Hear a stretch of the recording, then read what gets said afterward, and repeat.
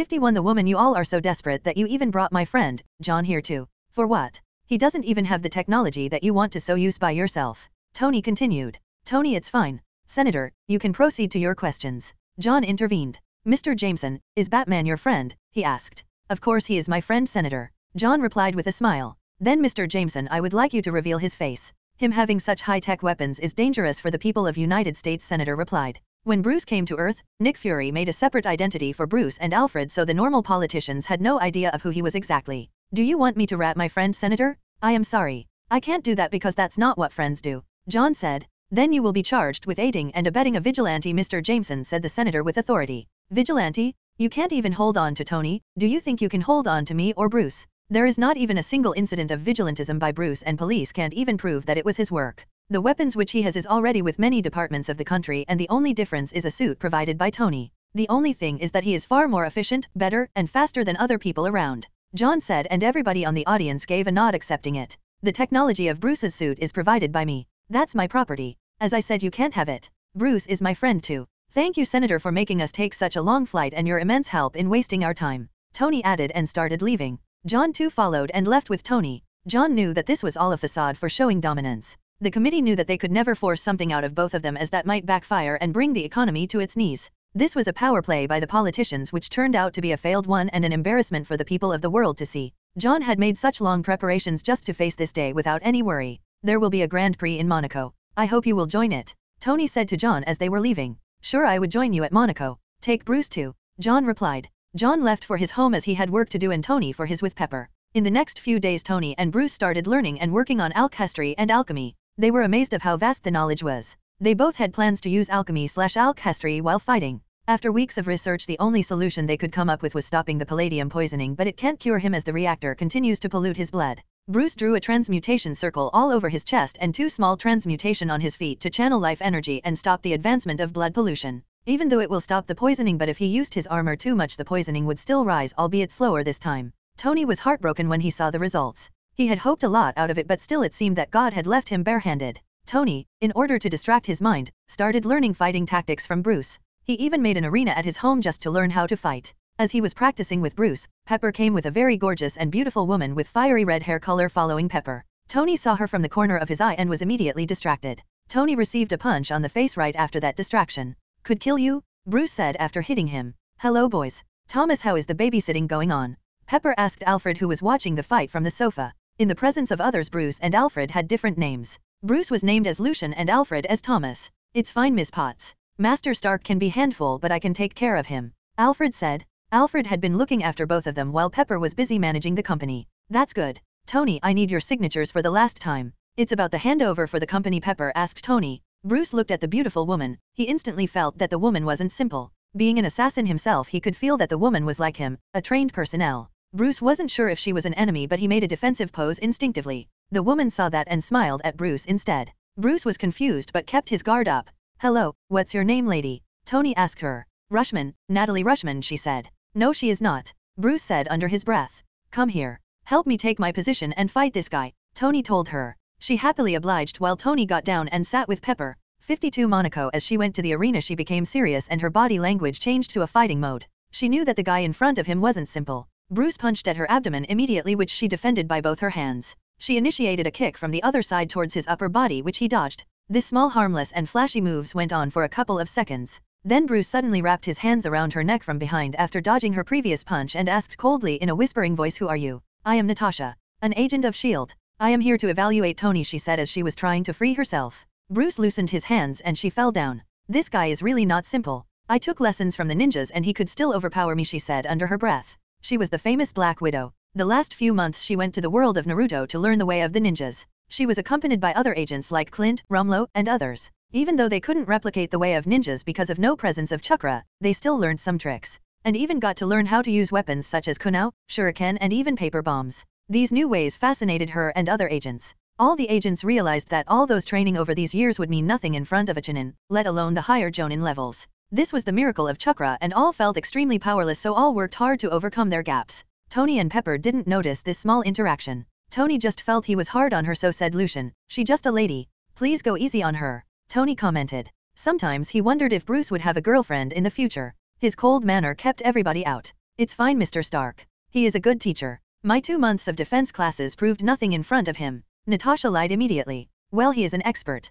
Tony said. I want an assistant like her, he added. Thomas is enough for you. Pepper left after saying that. Soon, the day to travel to Monaco came. John came with Bruce and Tony accompanied by Pepper, Happy, Alfred and Natasha. John was not surprised seeing her. She already knew from Bruce's memories. Even though John gave his summoned characters full autonomy but still would check their memories from time to time. In the same way he knew that S.H.I.E.L.D. agents went to Naruto world. He even saw Hydra agents but he didn't stop them because it was almost negligible of what they could learn from their world and they could never invade the Naruto world. The world was closed entirely and in a different plane and they could never enter their plane without permission so he didn't really care. Natasha on the other hand, had different thoughts than John. According to Fury, he knew her from before but she was sure she had never met him before today. John supposedly knew her story from a parallel universe. Fury always felt that John wasn't as simple as he showed so told her to be on the lookout for him and try to extract more information if possible. John smiled at her when he met her on the plane but didn't say anything. She also noticed tattoos on his arms. She felt weird but didn't ask. They finally landed in Monaco and went for the high-end hotel. They next day all went to attend the Grand Prix.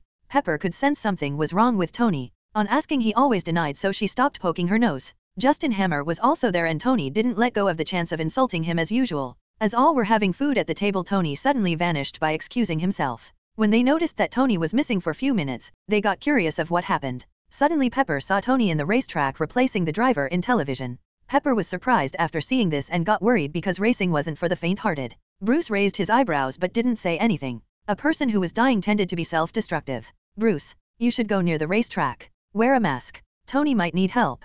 John said. Bruce was surprised by what John said but left immediately. Pepper, did you bring the suitcase? John asked Pepper. Yes. Why, John? Is something going to happen?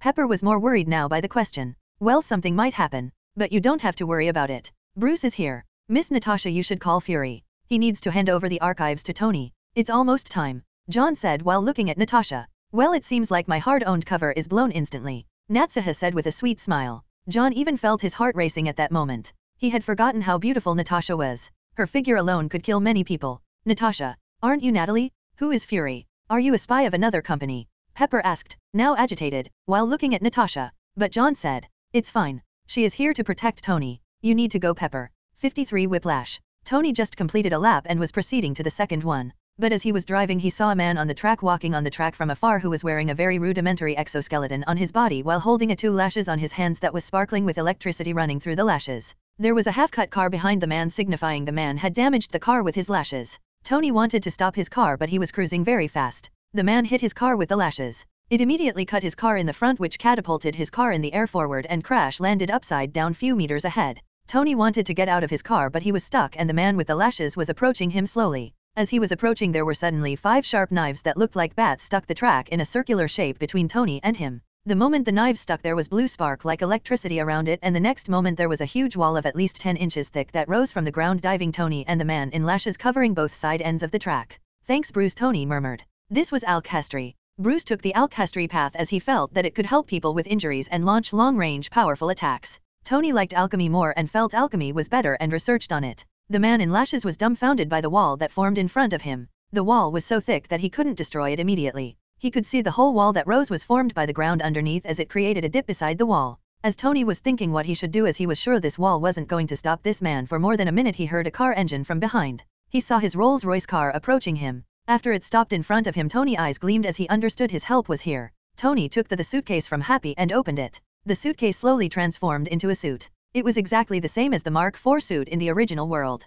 The only difference was that there were special writings and signs all over the arms leading till the elbow. Tony had drawn the iron alchemic transmutation circle all over the suit in his arms, exactly the same as the Iron Blood alchemist in the anime. Tony felt safe now as he now had enough equipment to fight this new man. He didn't think much about this new man but the arc reactor on his chest surprised him. He always thought only he had that technology. As the wall in front of him broke down by the continuous barge of the lashes, the man came through the damaged wall. Without uttering a single sentence he immediately attacked Tony. Tony dodged on the side while clenching his fist. He stuck both of his knuckles together. This instantly created a blue lightning spark like before but this time it was in his arms. He hit the ground with both his arms and suddenly bunch of iron chains rose from the ground. The chains flew towards the man in lashes and immediately bounded him before he could react. It wrapped around his arms, legs and abdomen rendering him immovable. The chains that came out of the ground created a 3-meter wide depth as the iron content on the road wasn't so high. Tony even had to use the iron fences on the sides to compensate for iron deficiency around. What the hell is this? The man shouted. Alchemy.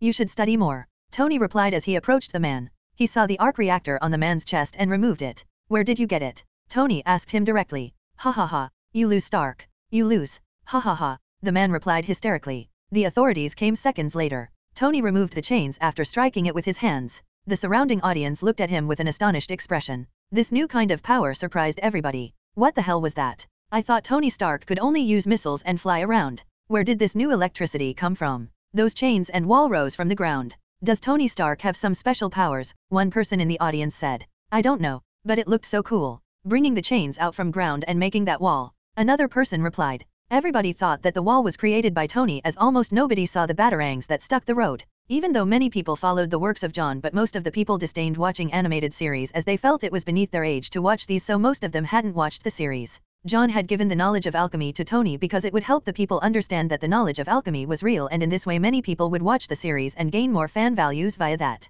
Tony would act as the greatest advertiser there ever was. 54 Self-destructive mode. Tony came back from the track after putting away the suit. He saw Bruce and others sitting in the table while most of others left who were attending the race due to security reasons. You selfish piece of sh*t. What were you thinking? Do you know how dangerous it was? You were almost killed just now. Do you even think of others who care about you? Pepper shouted in a very loud voice. Tony just kept his head down. He knew this was dangerous and it was his fault. Bruce and John didn't comment on anything as they knew why Tony was acting weird. A person who was dying might act in a self-destructive way. This was normal. And especially a person like Tony, who all his life had been in control of everything. Thanks, Bruce, for the help. You saved my life again. Tony said to Bruce without replying to Pepper because he knew no amount of apologizing would remedy the situation. Bruce just gave a nod and didn't say anything. Who was he anyways? How does he have the arc reactor? Tony murmured. He is Ivan Vank, son of Anton Vank.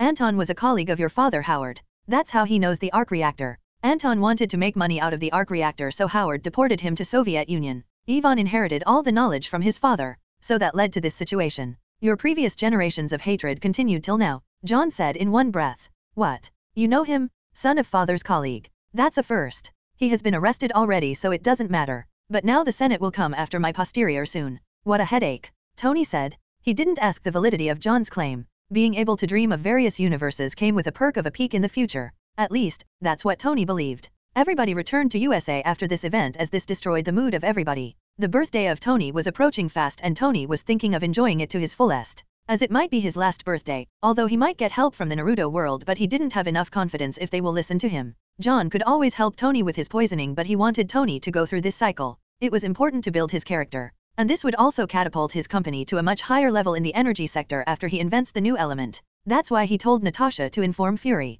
It was useless to play long mind games, though he wasn't sure if Fury would listen to him. After they returned, the story of Tony followed exactly as the same as Iron Man 2. Tony did more outrageous things, and on his birthday he used his suit to entertain the guests. Bruce didn't stop him as he knew Tony's situation. He even asked John for his help. John just told him not to worry, so Bruce left Tony to his instruments. As the birthday celebration continued, Rhodes came and saw the mess Tony had created. He was angry because he had been working hard to defend Tony. The US military wanted to tear down his house and take away his suit. The Senate also suspected that Tony had new knowledge which was called alchemy. They did research on it and found out the powers of it through the series that John created. They immediately approached John to give them the information of it. John just said it was the property of Tony and he was the owner of the knowledge. John didn't even hesitate to pit Tony. Tony had shield behind his back, so he was sure that it would only a slight inconvenience to Tony with the knowledge of alchemy. Actually, even if John said he had the knowledge of alchemy, the Senate couldn't force him to reveal this, as it fell under the jurisdiction of S.H.I.E.L.D., and John, being a consultant of S.H.I.E.L.D., was already safe from the hounds of Senate.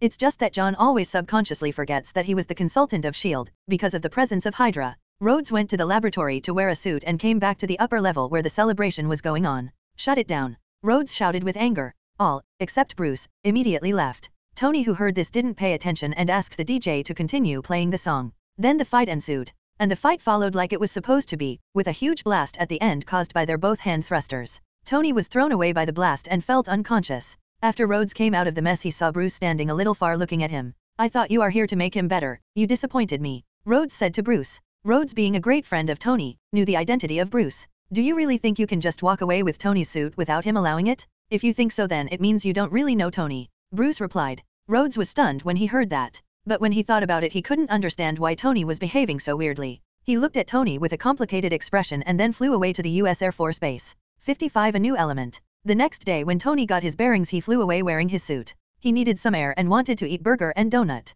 As he was eating while sitting on the roof of the fast food joint, Fury appeared out of nowhere and instructed him to come down. I told you I won't join your superhero boy band. You already have Bruce. Last I remember I was rejected. Tony said while sitting in the cafe opposite to Fury. Bruce told me that you have palladium poisoning and your days are numbered. Fury said instead. I know. I have been trying to use every known element. Every combination and permutation possible. There is no replacement to it. Tony said. And I am here to tell you that you haven't tried everything possible. Fury replied. We have much to talk about, Mr. Stark. Let's go to your home. Fury added. After reaching Tony's place, they could see there were repairing being done. It was probably Bruce who ordered it. Hello Bruce. How are you holding up? Fury said after having a handshake with him. Well, I can't complain. Tony gives me everything I want. Bruce shrugged and said without taking any note of the emotions of Tony. Hey, we are here to talk about me. You said I didn't try all possible elements. What do you mean by that? Tony interjected. Fury then told him of Howard's invention and said that only Tony could complete his works. Tony didn't believe him as he always felt his father was a cold and calculative man.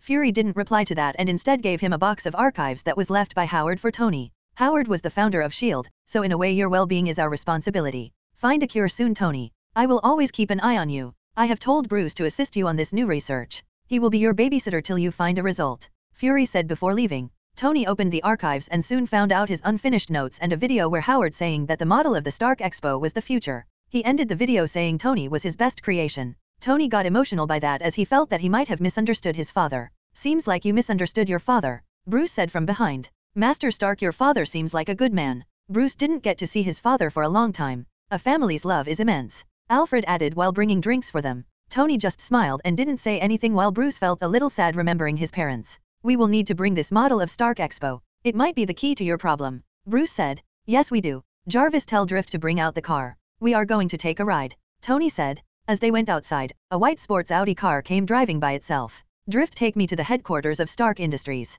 Tony said. Hop in. It's good to make a round, a voice said from car. Drift was the name given to his Audi car which got transformed with the help of the cube. After going to Stark Industries he took the model of the Stark Expo and tried apologizing to Pepper for his deeds. As his recent deeds had been outrageous and it had put too much pressure in the company and her. After a small talk he came back. Jarvis, scan the model and give me a digital wireframe of it. Tony said. After the scan was done he rotated the projection. Remove the shrubs, trees, buildings, parks, and exits. Bruce added while looking at the model. That's what I was thinking. Take the frame of streets and lanes as protons and neutrons and add it to the center. Tony continued to it. The whole model now looked like an atom model. Enlarge it, Bruce commanded. The whole atom model looked stunning. There was a silence. Alfred, who was looking into it, finally joked, congratulations for winning the next year's Nobel Prize. We don't have the technology to synthesize it. Jarvis said again. We have work to do, fellas. Time to break this house down. Tony said, getting up excitedly. After a day's hard work and tearing half of the home down they finally built the necessary machine to make the new element.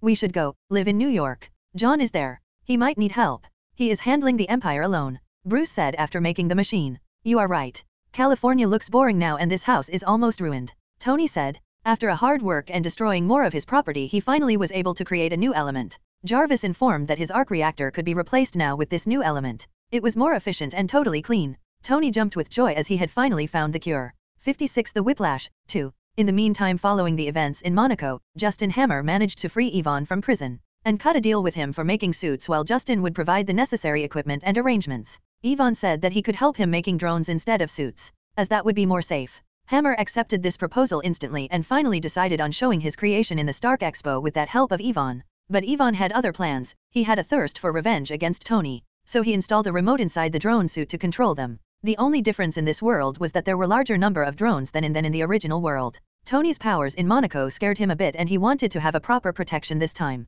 The next day in the Stark Expo, Hammer presented the drone suits. Even Rhodes joined in the presentation. At the moment of presentation, Tony got a call from Yvonne saying that he would take revenge for all the bad things that happened to him due to Tony's family. Bruce, we need to go. Time to suit up. Tony said. Are you sure you want to use the new core? We didn't even have a test run, Bruce said. Doesn't matter. Pepper is in the expo. Tony said while suiting up. Drift, you drive towards the expo for damage control. Bruce, you need to find the location of Yvonne. We need to shut him down. Tony said. Yes, Batwing, let's go, we have work to do, Bruce said after he sat on the pilot seat. Like Drift, Batwing 2 was a transformer, thanks to the cube. They both flew away after that. Bruce had a new suit which was made as a combination of metal and Kevlar. Tony landed in the event and said to Rhodes, we need to get these people out of here. It's not safe. What? Why? What happened? Rhodes said with guilt as he felt he had betrayed Tony after letting Justin modify his suit. Yvonne is alive. He is behind the drones here and he is coming after us. Justin, where is Yvonne? Justin, who was still giving presentations, was shocked about hearing this. Justin had made sure that nobody knew of Yvonne, but now Tony knew.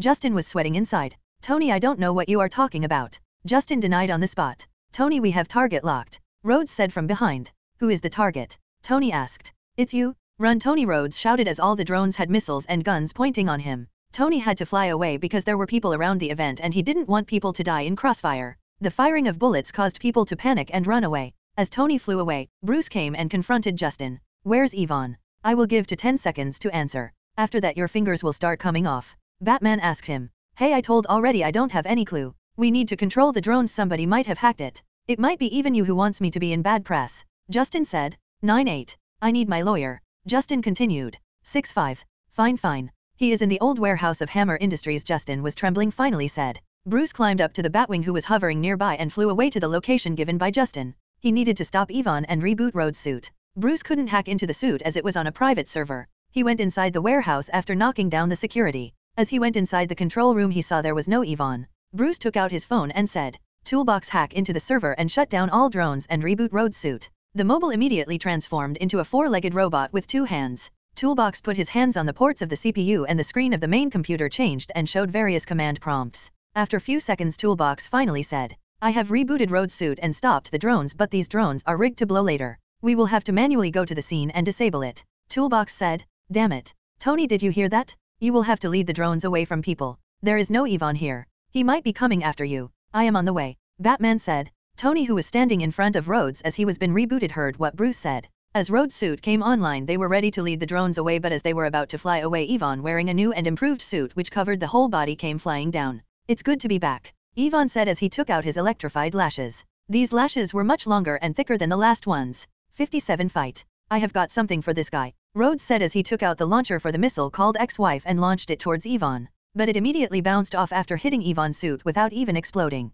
"Never trust Hammer. I told you," Tony said with sarcasm. Rhodes started firing bullets, but it did nothing to Yvonne as he had a strong armor. He used his whip to hit both of them, but they dodged. "I need to be near his suit to do alchemy. The iron content in this place is low and it won't be able to stop his armor nor his whip," Tony said. The fight ensued as it was supposed to in the original world, with both the whip bounding the bodies of Tony and Rhodes. As Yvonne was holding them, 5 batarangs stuck near his ground. After seeing this, Yvonne had a bad premonition. In Monaco too, it had happened before a wall was formed. Before Yvonne could react, the place where the knives stuck the ground bulged forward fast like huge log and hit his body. Yvonne was thrown away a few meters. Tony and Rhodes were freed instantly as Yvonne let go of his whips. Tony got an opening and came to Yvonne, who was lying down. After striking his 2 fists together, he touched the armor of Yvonne. The armor distorted crazily while giving out sparks of blue lightning, and the whole armor opened by itself. It was the iron alchemy which made the armor fall apart. Tony pointed his hand thrusters on the face and said, "You don't think my name of Iron Man is just a name, do you?" Tony said,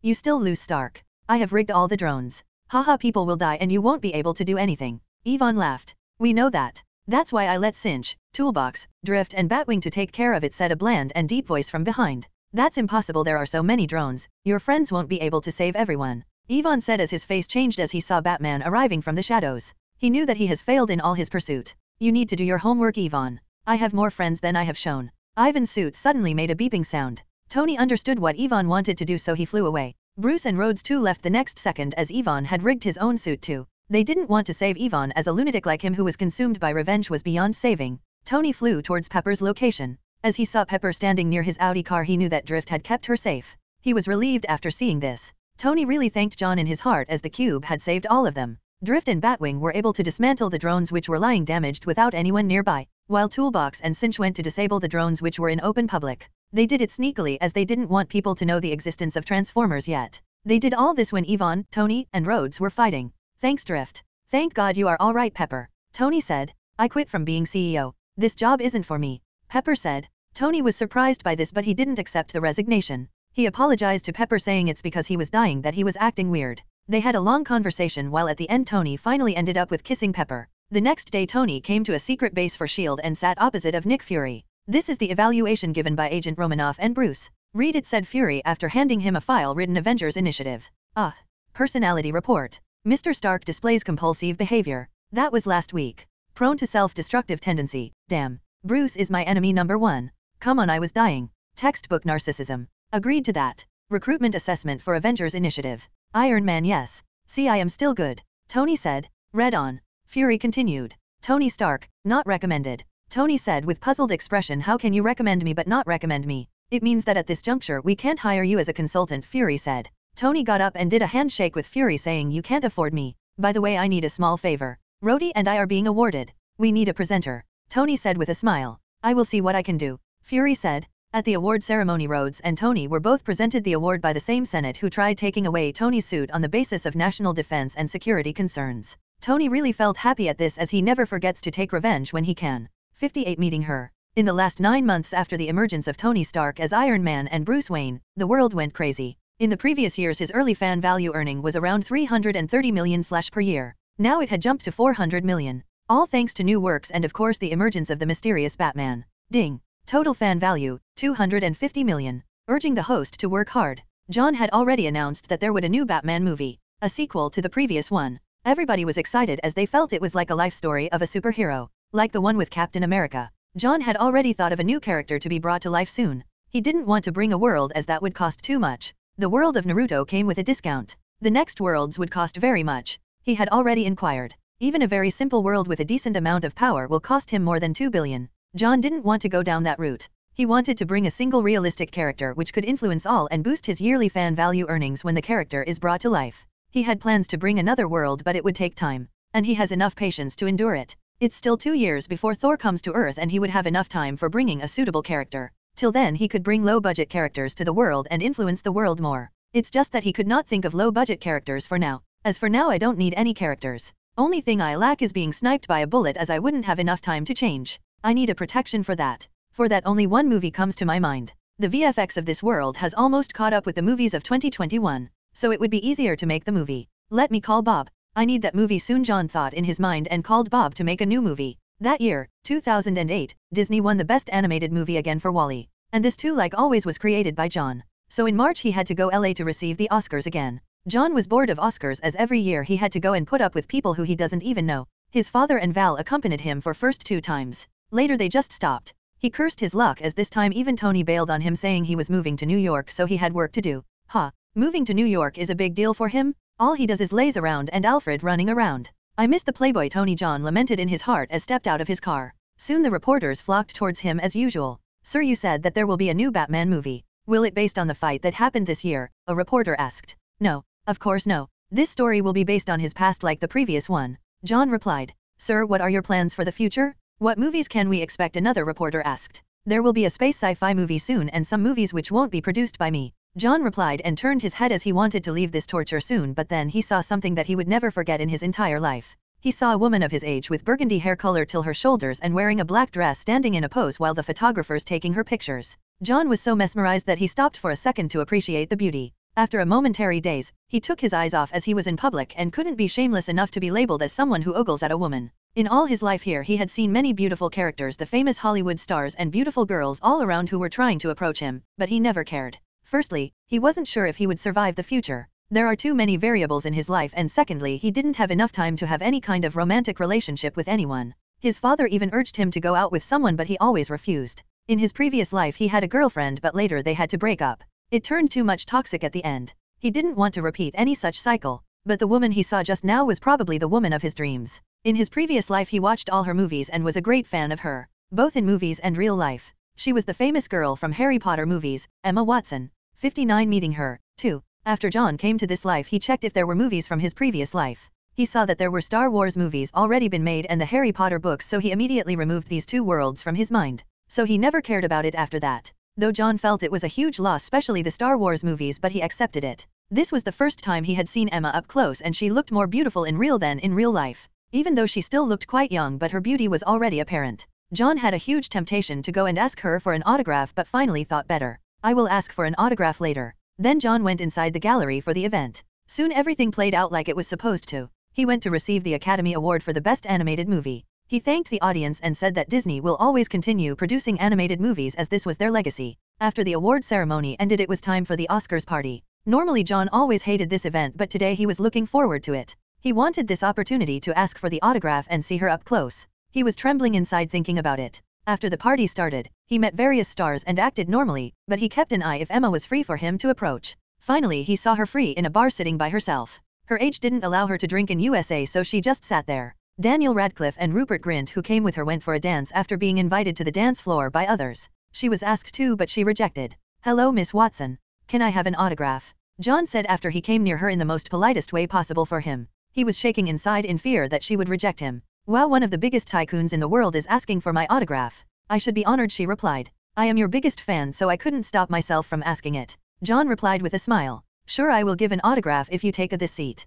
Emma said with a smile while pointing at the seat beside her. "Sure Miss Watson, I would love to," John replied. "You can call me Emma. I think we are of almost same age, so I don't think that there should be much formality," she said. "Sure, you can call me John then," John said. "How are you liking the party?" John added. "I will be honest, this is my first time attending such a huge party with glamour and shine. It's really not my liking," Emma said honestly. "You do know that your answer will raise many eyebrows here if you say it out loud," John said with a straight face. "I know, but I don't really care. I believe you two don't like it that much," Emma replied. "How well, I too don't like it, but how did you guess that?" John asked with interest. "I guessed it. A celebrity like you almost don't generate any gossip. The only big gossip they could generate after years was Batman and evaluating if you are Batman. Such person generally don't like too much glamour, even though you are a friend of Tony Stark, but you are the exact opposite of him," she said after evaluation. "I am impressed." "Well, not that impressed, as I had already known you would be able to guess it," John said. "It seems like you know about me. Tell me, John, what do you guess about me?" Emma asked. "Not much actually. I just know you are kind, care about the planet and the people around. You want to change the world, especially for women who suffer all over the world due to injustice," John said after recalling her works in public in his previous life. This impressed Emma more as John was accurate to the point. "I am thoroughly impressed, John, I have to say," Emma replied. John thanked her for the compliment with a laugh. "Would you like to dance with me?" Emma finally said. "Dance? But I actually don't know much about it. Forgive me if I make wrong steps," John replied, as he honestly didn't know much about dancing. He only learned it a little after being forced by his father, as Jameson didn't want to shame John in public places such as this. "It won't matter, I don't know much about it myself," Emma said sweetly. John felt he was living in dreams. He had never imagined of being able to have a dance with the famous Emma Watson. His heart was beating fast as he couldn't believe his luck. John took her hand and went to the dance floor and slowly started dancing with the slow music being played. He was way too much happy at that point of time and felt it was worthwhile of being transmigrating to the MCU. 62nd trailer. "You dance pretty decent," Emma said after dancing for few minutes. "Thank you. I was just following your lead, to be honest, and praying that I don't step on your feet," John said with a laugh. They both realized that many eyes were on them as they were dancing. Emma felt a little shy as she noticed it. "Seems like tomorrow the first gossip of you will come out," Emma said with a serious face. "I never cared about their gossips, and it's fine even if they come out with one," John said a little boldly this time. Emma blushed a little from this but didn't say anything. "I want to ask a question," Emma asked after few seconds. "Sure, ask away," John said. "What does the tattoo in your hand mean? I have never seen such kind of tattoo before. It's not something satanic, is it?" Emma asked. "You even noticed that?" "Well, for now I can't say much about it. But it's nothing satanic or bad. Maybe one day I will explain its meaning," John said with a mysterious tone. "One day? I hardly come to the States. I am not sure when we will meet next time," Emma said with a hint of regret. "We can exchange numbers if you feel like." John finally gathered up his courage and asked for it. Emma gave a very sweet smile to it and said, "Sure. I will be looking forward to the explanation of your tattoos." After exchanging numbers and having a small talk, they left after bidding farewell to each other. He even met the other two actors of Harry Potter and took their autographs too. They were surprised that John was a fan of Harry Potter but was happy about it. John returned the next day after the party, and many entertainment tabloids really printed the news that he danced with Emma. John was surprised a bit but didn't pay much attention. After coming back, he called Kevin and asked him about the progress of the Batman sequel. "Everything is going fine. The movie will come out by the end of the year. Boss, do you have any more project?" Kevin asked John. "As a matter of fact, I do. Here is the script and related music required and general direction of the story. It's also a superhero movie and will be set in the same world as Batman's," John said. "Same world as Batman?" This raised an eyebrow of Kevin. "Because Batman is actually real in this world, wouldn't it mean that this new superhero might actually exist?" But Kevin didn't ask and went through the story. After reading the story, Kevin was pretty sure that the story wasn't real, as it was a story based on mythology. The months passed by pretty smoothly. After settling down in New York, Tony and Bruce even went to meet John for many times and had talks about future plans. He suggested some interesting things that helped them. They even discussed alchemy, and the proposed fight happened between John and Tony finally happened. Tony was devastated at the end. Even though he chose the arena of metal, but John's use of decomposition alchemy ruined all his attacks, and on top of that he had to defend against John's fire attacks. John even practiced fighting with Bruce as John needed a proper coach in hand-to-hand fights. His alchemy wasn't invincible and he needed experience. Bruce on the other hand went around New York City to clean trashes, especially places like Harlem and Hell's Kitchen. Wilson Fisk was rising very sharply, so Bruce went into many of his locations and damaged many of his properties and illegal industries. The local gangs at the beginning didn't pay much attention, but after they knew it was Batman's doing, many of them went into hiding. They didn't want to provoke someone who had high connections like John and Tony Stark. Even police turned a blind eye to Bruce's night vigil. Both John and Tony donate millions of dollars to the police department each year, so they didn't want anything to do with Batman. By the end of the year, the new trailer of sequel of Batman was out. It was called The Dark Knight. The trailer showed Joker being a person who wants to kill Batman and glimpses of his lunacy. John didn't reveal much in the trailer as he had very high hopes for the movie. Tony, who was watching the trailer, asked Bruce, "What's up with this Joker guy? Does he have any special powers?" "Special powers? No, I don't know what's up with the Joker of the universe shown by John, but the Joker in my universe is just a lunatic. A person who will do anything to achieve his goals," Bruce said coldly. Interesting. Let's see what is up with this Joker guy. Let's hope he doesn't come to this universe. We have enough lunatics in this world," Tony said. 61 A brilliant idea. After the trailer went out, John was relieved to see that there was a proper response from the audience and he was looking forward to its release on February of 2010. Before the release, for the post-production, John went to the headquarters. The days of John recently have become boring. Apart from exchanging frequent calls and texts with Emma, he was bored out of his mind. To remove his boredom, he even went to a short vacation in Australia to see if there were any ideas which could boost his yearly fan value earning. But sadly, he was stuck. "How is the production going on the new superhero movie?" John asked Kevin in the meeting. "Has there been any problems?" "No boss, everything is fine," Kevin replied. "Boss, after years of animation making, I was thinking if we could make a theme park based on the animated movies. We can buy a huge plot and make theme rides and other attractions," Bob said in a low voice at the end. "A Disney park? Sure. Why not?" John said without thinking, but then suddenly an idea stuck his head. How could I forget this? Damn, I have been a dumb guy," John almost shouted. All the people in the room was scared by his sudden outburst. "Bob, give me a pen and paper. I will write a new script for you. This upcoming movie will take our company to new heights," John said with confidence. After writing a good few minutes about the general outline of the movie, he gave it to Bob to read.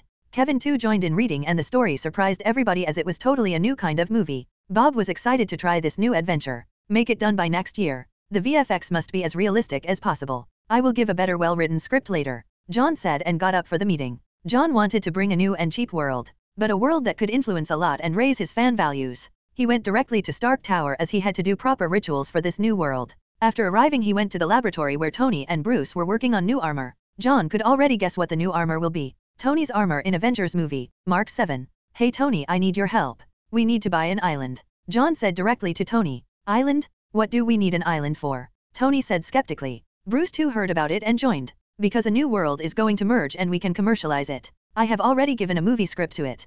People are going to love it," John said with excitement. "New world? Like Naruto's? Won't it be dangerous?" Tony said. Tony had some fear when it came to Naruto's world. He still didn't have any idea of how he would face the cages level. "No Tony, it will be fine. With your help and technology we can control this new world with our own hands. Buy an island which is away from mainland and make sure we have full rights of the island with no country interfering," John said. "Sure, but what is this new world about?" Tony asked again. "A world of dinosaurs," John said with a huge smile. "What? Dinosaurs? Won't humanity be in danger due to it?" Tony exclaimed. "No Tony, the world which the dinosaurs will come from is a modern world.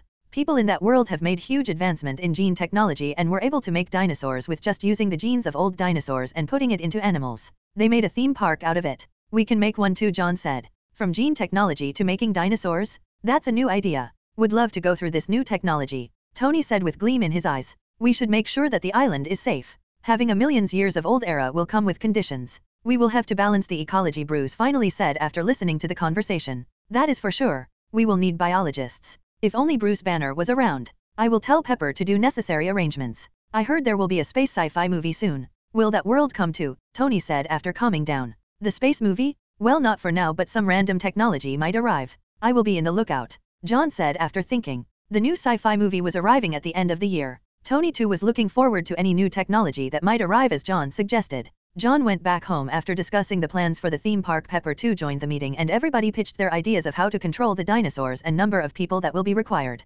Everybody was excited for seeing dinosaurs in real life. Even though John said that it will take quite a bit of time for their merge, almost all were excitedly waiting for it. 62 The movie, The Dark Knight, was finally released on December 22, 2009, and everybody known to John was called for the premiere. This time the premiere was held in New York instead of LA. John even invited Emma and the main crew of Harry Potter, but they were busy with their shooting of Deathly Hallows, so they had to reject at the end. John thought it was a pity but didn't pay much heed. Now almost every day he and Emma exchanged video calls. John really felt he was the luckiest person alive as the relationship between him and Emma was progressing steadily and they actually had many things in common. Tony and Bruce too came for the movie and sat beside him in the theater. The movie began. Several masked men appeared on the big screen, in everyone's field of vision. With a few simple exchanges everyone knew that this was a group of robbers, and the only person named, the Joker, is the planner of the robbery. In the eyes of other robbers, this was a guy who sat high up. In other words, the clown was not among these people. The robbery went smoothly. Dare to plan the robbery of the gang bank, revealed the madness of the clown. In the process of unlocking, "Where is the kid who broke the alarm?" said one robber in clown mask. The boss said, after he got it done, "Finish him off? One less person to divide the money, right?" said the other guy. "It's a coincidence, he said the same to me." "What? No. Boom." Companions cannibalized each other. Bags of money were taken to the gate. The robber who had killed before took the gun and pointed at the only other accomplice. "The clown told you that after the money is filled, you need to kill me, right? One less person to divide the money, right?" No, he asked me to kill the bus driver." "Bus? What bus driver?" As soon as the voice fell, a bus crashed into the bank gate, knocking the talking robber out. "This guy looks out of breath, it's time to go," said the last guy left to the bus driver. "What about the rest?" The bus driver jumped out of the car and looked around in surprise, not at all ashamed of killing a companion. The remaining robber shot without hesitation and killed the bus driver. "Do you think you are smart?" said the bank manager who was shot before because he tried to be a hero. He was laying on the ground unable to move. "The people who pay for you will make you end up like them." The former bad guys were very principled, honorable, respectful. "Look at you, what do you believe in?" Hearing this, the robber looked at the man curled up on the ground, strolling in front of him and squatting down, looking directly into his eyes, and slowly said, "I believe whatever doesn't kill you, simply makes you stranger." He took off the mask, his green hair scattered around his ears, revealing the face of a circus joker. His skin was pale, his mouth was painted with big red lipstick, and the corners of his mouth had deep, knife-cut scars. The Joker appeared. Everyone in front of the big screen was slightly taken aback. Everyone realized that this clown should be the villain that Batman will deal with in The Dark Knight. However, now it seems that the clown does not have any extraordinary abilities.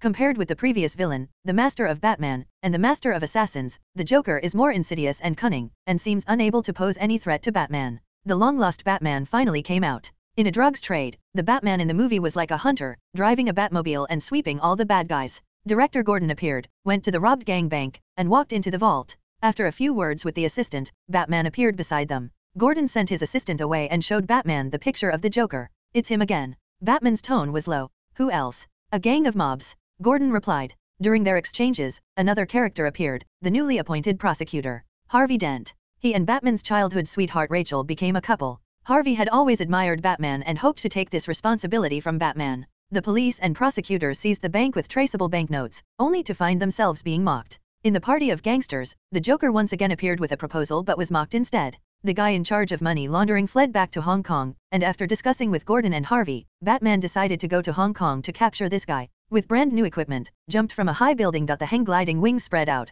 flying around the building, like a real bat. "Wow, Bruce, you and him have so much similarity with the bat suit," Tony laughed as he said to Bruce in a hushed tone. Bruce didn't say anything. Finally the Joker took action. The Joker's conspiracy against Batman also began to show up in front of everyone. The body of a man posing as Batman was hung at the window of the Dawes office building. At the same time, a video was posted on the internet. "Do you think Batman makes Gotham better? Look, this is how crazy Batman made Gotham. Batman must take off his mask and surrender. As long as he doesn't surrender, someone will die every day. I am a man of my word, ha ha ha ha." The audience felt chills when they heard the laughter of the clown. They finally realized the horror of the clown. This was a lunatic who is distorted enough in his heart to completely ignore order and social morality. At the political fundraising party organized by Bruce Wayne about the new prosecutor, Harvey Dent, the Joker appeared again and even had a confrontation with Batman. Under the leadership of the Joker, the villains of Gotham City united, and Batman was gradually forced into desperation. The main theme of this film also began to show up in front of all audiences. In the movie, people realized that power wasn't everything.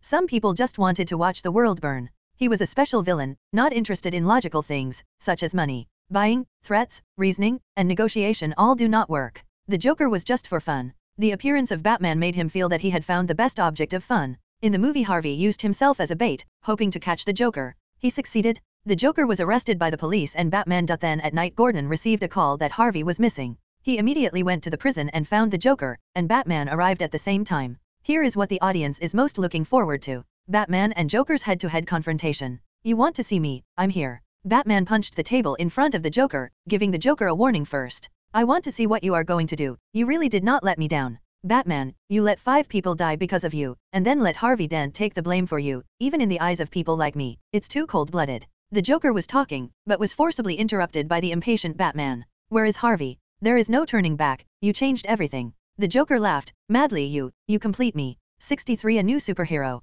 Batman asked about the location of Harvey in a threatening voice and Joker gave a choice of saving Rachel or Harvey. Batman chose Harvey to save while Gordon went for Rachel. But Gordon was not able to save Rachel. Joker in the meantime managed to escape from prison. Harvey, whose half of the face was burnt, was found by Joker and pushed him into insanity. Harvey went insane and started hunting all people who weren't able to save Rachel and who colluded with the gang and did bad things. Even Batman himself crossed ethical lines and hacked into every mobile to find the location of Joker. At the end, Joker played a game again. A choice was given to 2 boats, one with civilian and other with prisoners. They had to blow the other boat with a switch because if they didn't, Joker would blow them up instead. And Joker for the first time failed to manipulate the people and was caught by Batman. In the other scene, Harvey caught the family of Gordon. When Harvey was going to kill Gordon, Batman came and killed Harvey. We need to say the truth to people of Harvey, Gordon said to Batman. No, Harvey will remain an image of justice. I will bear the burden of crime, Batman said without any hesitation. But you will be hunted down. Gordon said, I am not a hero. I am whatever Gotham needs me to be. Sometimes truth isn't good enough. Batman said and ran away. People finally understood why the movie was named as Dark Knight. He was a force who operated in shadows. People felt sympathy for him. Even Nick Fury and Carlson, who watched the movie, felt bad for Batman. His sacrifices were immense. The credits rolled and soon the post-credits scene came out. It showed present-day Paris, France. A woman walking towards the Louvre Museum while narrating from background. I used to want to save the world, this beautiful place. But I was naive. The closer you get, the more darkness you will see. As the woman entered her office, a black suitcase arrived with Wayne Enterprises written in bold characters on it. She opened the suitcase to see a very old picture. The picture had 4 soldiers standing side by side in a damaged battlefield. And then there was a woman standing in the middle. The thing was, the woman in the picture looked exactly the same as the one holding the picture. She smiled after seeing the picture. The audience understood that Batman knows this mysterious woman, but the people didn't understand why these 2 women looked the same. Tony looked at Bruce for a few seconds and said, You know this woman? Bruce didn't reply to Tony but asked John, Is she coming? I don't know. I just saw her in my dreams. I have no idea if she would be transferred. John said. Bruce didn't say anything to it but remained silent and closed his eyes as if thinking of something. The movie got a standing ovation. This was a movie which didn't hesitate to show how society treated superheroes when something went wrong. The movie was based on a bold theme and made people realize that being a hero comes with responsibility. Nick and Carlson approached John after they came out. They wanted to know if this woman will appear. John answered the same as he had done to Bruce. John didn't want to reveal too much of his powers. Too much revelation would be prone to mistakes. He wanted to keep a sense of mystery. I want to know more of this character, Fury said at the end as he felt he needed to know more about this woman. Why in a hurry? Even if she comes, it will be in much further in the future. You will know her from the movie. John said. Nick could always pressurize John for more information, but he didn't want to. He even didn't put any spy in Disney. John had always said he has glimpses of future in his dreams in other universes. He didn't want to take any risk and maintain a goodwill. They went back after the movie ended and John received a message while riding Bumblebee. How was the movie? Sorry, I couldn't attend the premiere. John just smiled after reading and replied, It's fine. I will come for the Deathly Hallows Part 1 premiere though. Reserve a seat for me. Sure, Emma replied with a smiley face. The months went by gradually after the release of the movie. The movie earned a lot in box office and was critically acclaimed with a very rating. Even though it didn't much boost his fan values by much as it was only a Batman movie, but this movie was necessary for his future plans and appeal to the public. 64 3 movies. Almost a year had gone by after the Dark Knight movie. Disney had scheduled 3 movies at the end of the year. So there was a lot of work for John in the following months. In the meantime, Tony, with the help of Pepper, had already bought a big island in the Caribbean Sea and made sure no country nearby could touch his property. Of course, John too invested money in it. It was an easy cash grab anyway. Soon the first movie of the 3 was released in late October. It was a space sci-fi movie. In a futuristic world where mankind has conquered the known universe, it was ruled by an emperor and had various houses spread across the universe helping the emperor maintain peace and order. Mankind used a thing called spices to travel across galaxies, and this spice was only available in a single planet. Before, the planet was under a different house and suddenly the emperor decided to change the house. Basically it was a political plot. John shot this movie for its shield technology. Apparently anything with high velocity couldn't penetrate the shield, be it a bullet or a missile. Yes, the movie was Dune. John wanted this technology for protection from possible assassinations later. Much later he might even think of bringing out their spaceships by spending fan values. The movie premiered and people loved the movie. American people had a deep love for drama and political plots, and this movie basically had everything. Ding. Total fan value, 1.2 billion. Fan value required to bring House of Atreides to life, 1 billion. Fan value required to bring House of Harkonnen to life, 1 billion. Fan value required for shielding technology, 400 million. Thank God there is a shielding technology, otherwise I would have to spend $1 billion for a stupid technology. Still it's 400 million. 1 year of savings will be gone. Well, I hope it will be worth it. Extract the shielding technology, John said after seeing his panel. Jurassic Park World will cost me another 100 million. Sigh, if this goes on I will be broke soon. After the movie, John followed Tony to Stark Tower. He needed Tony to research on shielding technology. Bruce has a home now in New York, thanks to his shares of Stark Industries that John shared with him. Bruce, who came to the movie, also came to Stark Tower with them as John asked for it. John, after reaching to Tony's place, said while bringing out a memory stick, "I have the shielding technology in this stick. I want both of you to research, but on conditions." John said. Tony almost jumped in his seat when he heard it. Bruce too had a rare interested face when he heard it. "What condition?" "I can give away half my shares if you give me this stick," Tony said with excitement. John shrugged his head and said, "No, I want only you both to research on it. Nothing of the data will be placed in a server which can be accessed by internet. Even Jarvis can't get access to the data. All the shielding equipment will not be mass-produced until I say so." John said. "Huh? No access? You think somebody will hack into Jarvis and steal it again?" Tony asked. John didn't say anything and looked at him. "Okay, fine, I accept the proposal. Now give it to me. It will be weird going old school on such a high technology. Bruce, this will need your help,"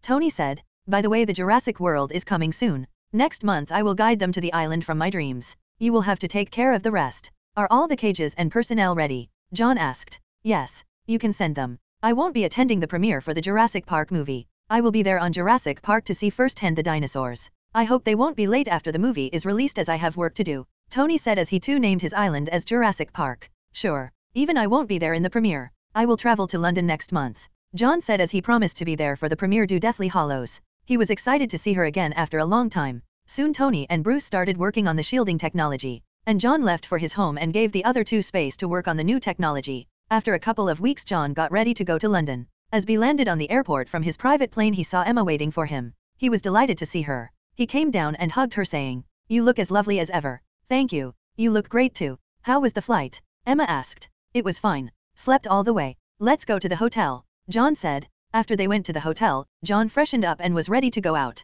Emma had decided to go for a small tour around London, showing him this historic city. John too followed her. They had a great time together and the tour ended with a fine dinner in a restaurant. This was their first official date and John had booked a great restaurant which had privacy. Even though he was sure he had been taken pictures of during his tour of the city, he still wanted privacy when it came to the date. 65 movies, too. They had a great talk during the dinner date and had fun. John and Emma both felt very happy about their first date. They both had so much to talk that they passed more than 3 hours in the date. "It must be fun having superheroes as friends," Emma said. "Actually no, they are just normal people with weirder past. Nothing much," John said. "Can I meet Bruce one day? He looks so cool in the movie," Emma asked with expectation. "Bruce? Sure. I trust you, so he will be fine with it." Emma was really happy when she heard that. After the dinner, John left for the hotel with Emma. The hotel was cozy and John had booked a presidential suite. He took her to his room and had the night to remember for both John and Emma. It was the first of such night for John, as he never had any relationship with anyone in this world. The next day they went for the premiere.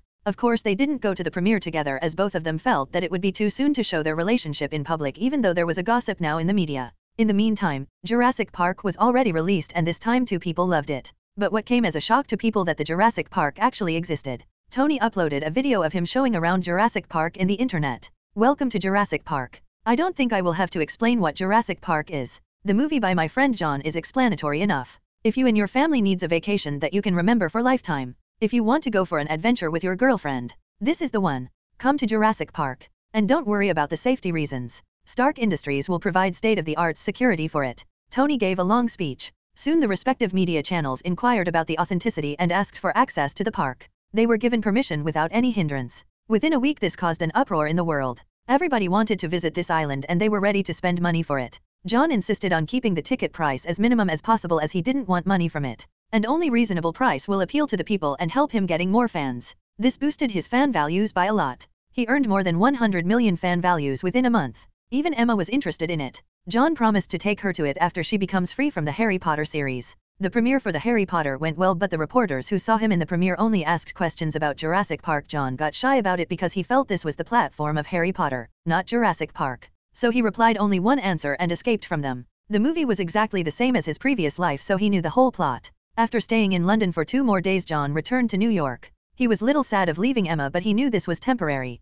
It was late December when the last scheduled movie was supposed to be out. This movie was his tactics of managing the plot of Thor. Even though he could bring Naruto's world and deal with it, but he wanted to keep Naruto hidden for now. Only during New York War he will show a glimpse. John understood that if he showed his hand too much, Thanos might accelerate his plans. He didn't want any such intervention now. He wanted to follow the original plot and become powerful enough to overthrow gods. Only then he could be at peace and show all his hands. The movie premiered on December 15th at New York. Everybody came to attend the movie, including Coulson and Nick. The movie started with the same scene as was in the post-credits scene of Batman, she being in the office of Louvre Museum and seeing a very old photo. But this time there was scene where there was a note attached to it written, "I found the original. Maybe one day you will tell me the story. No wonder you never told me anything about the story. You yourself don't know." Tony laughed at Bruce, who sat beside him and John. Bruce shrugged but didn't say anything. The story told about a small girl living in an enclosed island where only women lived in it, which was protected by the magical enchantment of Zeus. The story told about gods and mankind and their struggles in facing Ares, the god of war. Gradually, the small girl grew up among the women, but she knew she was little bit different from other women. One fine day, an airplane crashed near the island and this woman named Diana Prince went and saved the man who crashed with the airplane. The airplane looked like it belonged to World War I. 66 Thor. Soon the women of the island came to know about the war which was raging outside from the man who crashed near the island. His name was Steve Trevor.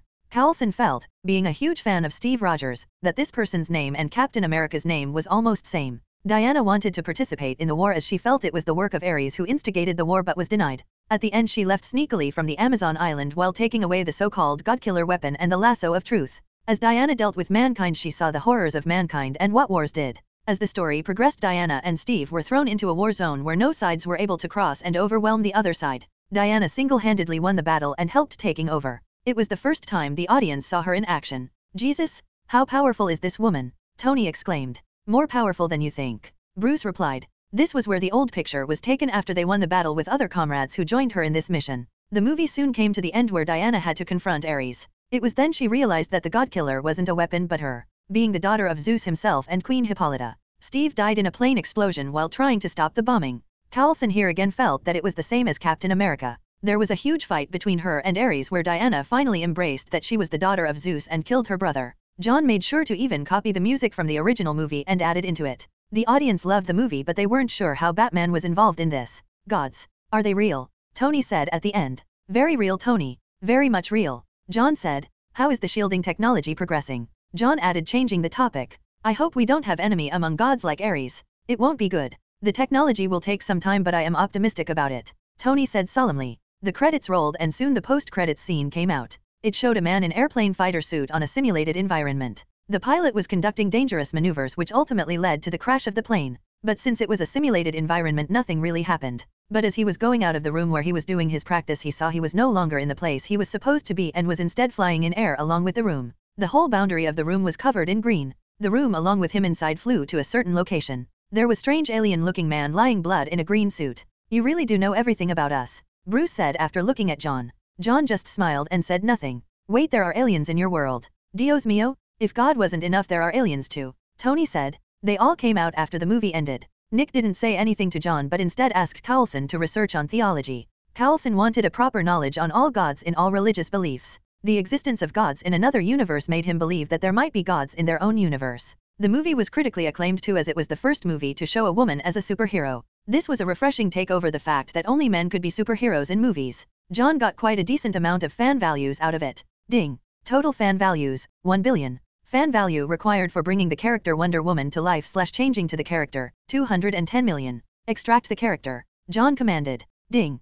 Character extracted. Remaining fan values, 800 million. The stage is set. In a few months Thor will enter Earth. "Odin, you are really not good in educating children," John thought as he was driving home. "How was the response?" "Was it good?" came a text. "It was great. Should have let you be the heroine. Might have been better. Next premiere you are coming with me," John replied back. She immediately video called and had a chat with Emma. John spoke happily with her as he reached home. Soon the months went by as John accumulated more fan values thanks to movies, anime, cartoons, and of course the new attraction, the Jurassic Park. It catapulted his fan values to 550 million per year. John even kept tabs on Dr. Jane Foster, Dr. Eric Selvig, and even found out information on Darcy Lewis, the intern of Jane. By April of 2011, John got the information from Fixit that Jane had traveled to New Mexico. Even though he didn't spy on them, he did have the itinerary of them. He got ready to go to New Mexico as he wanted to see the promised prince himself. 67 Sitwell. John soon reached Puente Antiguo, the town where it all started for Thor and Jane. He didn't know if Thor had reached or not, but he had started visiting every diner from morning to evening to check if Thor, Jane, and others visited.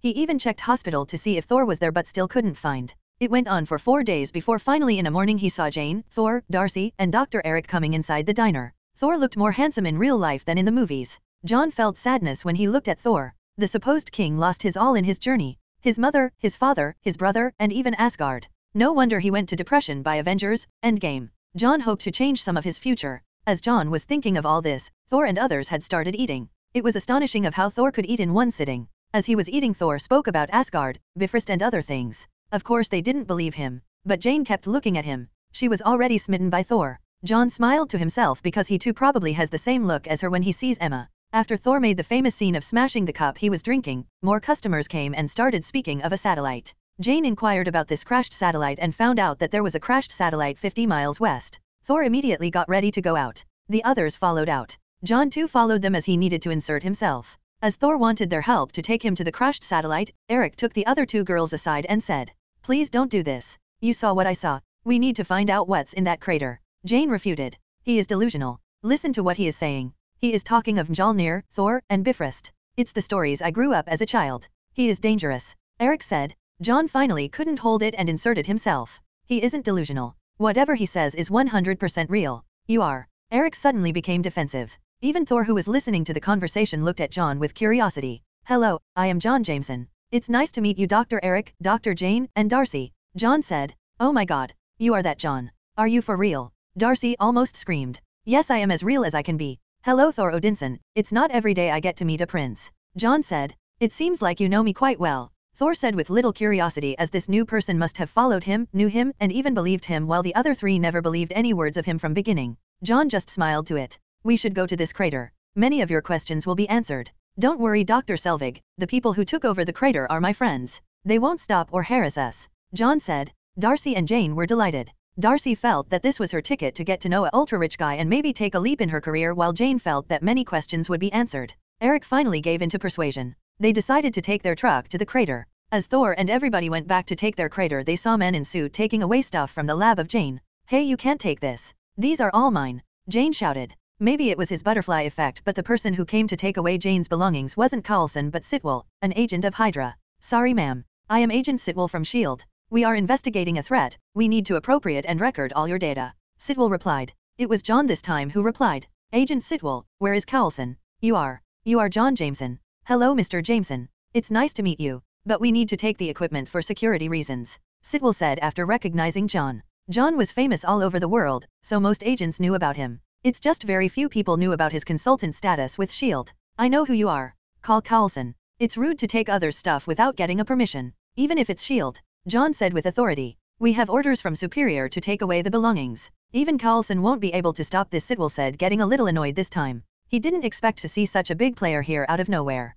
It made him more suspicious of the things Jane had now. He wanted to retrieve all the things more urgently now. "Superior, do you want me to call Fury? I am sure he will delighted to receive a lawyer's call due to the ignorance of an agent," John said with a smile. "Sir, you can't do this. S.H.I.E.L.D. has authority and power to confiscate anything that might be a threat to Earth." Sitwell was more adamant now to take away the things. "So Fury it is then," John said as his hands went to his pocket to bring out his mobile. As soon as he did that, the agents around who were looking at him took out their guns and pointed at him. 68 The demigod. Everybody got scared by this move except for Thor. Thor didn't have a notion of guns from Earth and he felt no weapon of Earth could threaten him. John raised his eyebrows when he saw this action. "Sitwell, you and your agents should lower your guns. I don't like being threatened," John said in a cold tone, his expression showing no fear whatsoever. Eric took both the woman behind him. Eric knew that S.H.I.E.L.D. was a big thing, but he also very well knew that S.H.I.E.L.D. wouldn't be stupid enough to shoot at John. S.H.I.E.L.D. won't be able to cover up if anything happened to John. "Sir, you should allow us to do our jobs. It will be better that way," Sitwell replied with a smile. "Sigh,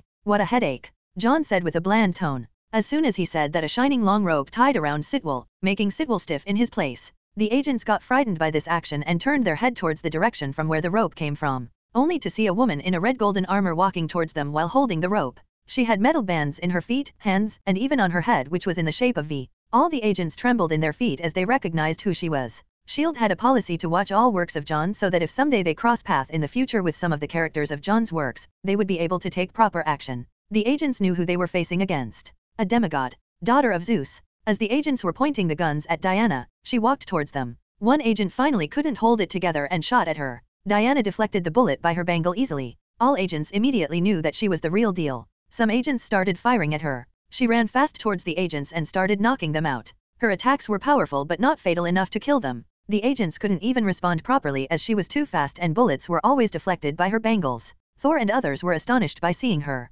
Jane and Eric didn't even know who she was. Only Darcy knew as she was a big fan of superhero, but she couldn't believe that such a character was real. The notion of a demigod shook her beliefs. Though Eric and Jane knew about Batman, they didn't have much interest as they were scientists and superhero genre weren't up their alley. Even though Thor lost his powers, but he could feel that this woman was powerful. For the first time there was seriousness in his face. Sitwell was still stuck in the lasso of truth and standing still. When he saw Diana knocking out everybody, his eyes went wide. He knew he was done for. All he could pray was that she wouldn't kill her. John didn't even look at Sitwell and others but said to Diana, who came towards him slowly, "How was the journey? Lot of bumps on the way." "No, it was fine. Took me time to realize where I am. Saw Bruce on a poster. And me too. Felt a similar power to my world here, so wanted to pay a visit," she replied. John smiled to that. He wanted to give vague hints to the agents, who didn't shoot at her, by this conversation in order to misdirect them. The other agents who were trembling on their knees heard their conversation. Since John had lied from beginning, John needed to maintain that lie onward.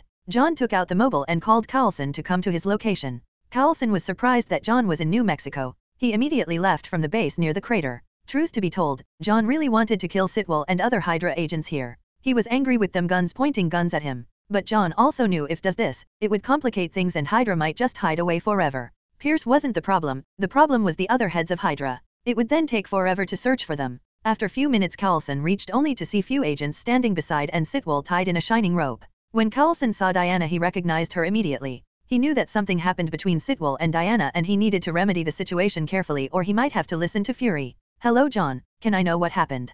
Carlson asked as he saw Sitwell tied in a rope and many agents lying on the floor unconscious, some were even bleeding. He knew this was bad news. "Agent Sitwell threatened me with a gun and so did all these agents. Diana was passing by so she taught them a lesson." John shrugged. Carlson's heart skipped a beat. Even though John never said anything and was almost invisible to all but Fury had once told him that John was the most dangerous as he might be hiding more characters behind him. It was fine if it was from John's works, but if some characters who S.H.I.E.L.D. didn't know had already entered and had contact with John, it might be very dangerous. The existence of Naruto's world itself was like a sword pointing at them. He didn't want to make a potential super-powered enemy out of John. Actually, it wasn't the total fault of Sitwell. He didn't know the consultant position of John. This secret was only accessible to level 10 agents and Carlson. So basically he was just following orders, it just that he didn't think properly before threatening John. "What the hell Sitwell? Do you even know who you are threatening? Do you want S.H.I.E.L.D. to be on the verge of destruction?"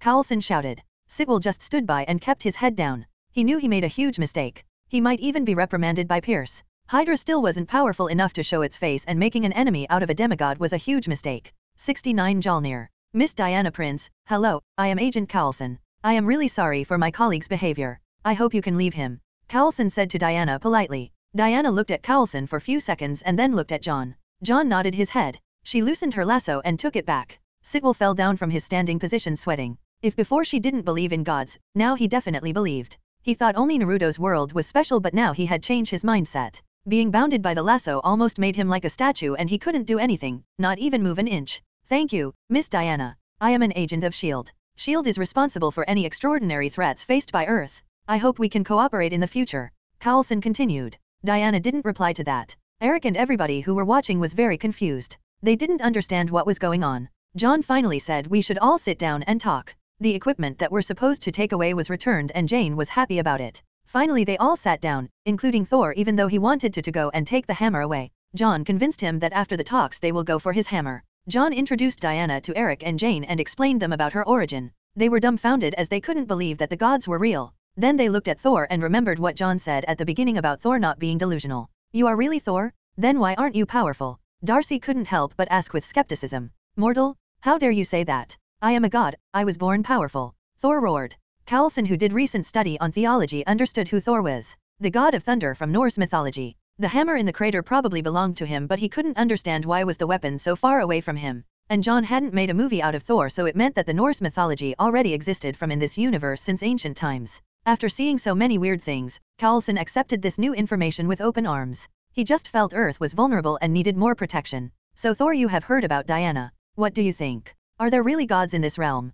Thor with curiosity now as he heard saying Diana was a daughter of a god. I have never seen myself as a god. Maybe a powerful being, but never thought myself as a god. Neither are you, Thor, Diana replied. Thor was stunned by this, but he didn't know how to answer. Odin too used to say the same thing but never paid attention to it. Thor wanted to know about Diana, but he needed to take up his hammer. It's fine, Diana. Thor, you can ask about Diana later. Shall we go now? Thor is already fidgeting to get his beloved hammer back, John said as he got up. They went in the car of S.H.I.E.L.D. and traveled towards the crater. Jane was excited about it. She saw her whole perspective of world change and wanted to know more about Thor, and it added to the fact that she was smitten by Thor. Jane and Thor talked along the way. John was happy to see it as he felt the universe corrected itself here in this regard. They reached the destination and Thor went in immediately. We all should take shelter. It's going to rain soon, John said as he saw Thor almost running towards the direction of the hammer. Soon there was an electromagnetic surge from the hammer as Thor came near Mjolnir. He was happy to see his hammer again. He then proceeded to lift the hammer, but no matter how he tried he couldn't.